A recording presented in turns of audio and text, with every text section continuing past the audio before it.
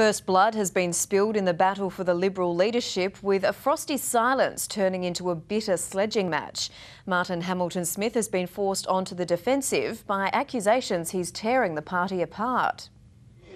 The gloves are off as the party room brawl turns personal.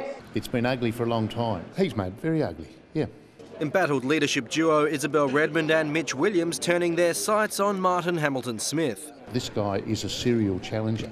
He has challenged 3 leaders. We all have the best interests of South Australia and the Liberal Party at heart. I don't believe Martin has the best interests of the Liberal Party at heart. I'm saddened that personal attacks have been made. After going to ground for 2 days, Ms Redmond yesterday released a statement confirming she'd stand in tomorrow's ballot, adding she wouldn't make any further public comment.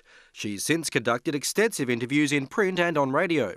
Martin is painting himself as a policy guru, and I don't believe that he is. I've been active in developing our position on health, including our policy position. I believe his position in relation to Olympic Dam was that we should oppose it. I fully supported Olympic Dam in the Parliament and in the party room, but I have always had the view that we might have been able to get a better deal for South Australian workers. Ms Redmond also questioned her opponent's military background.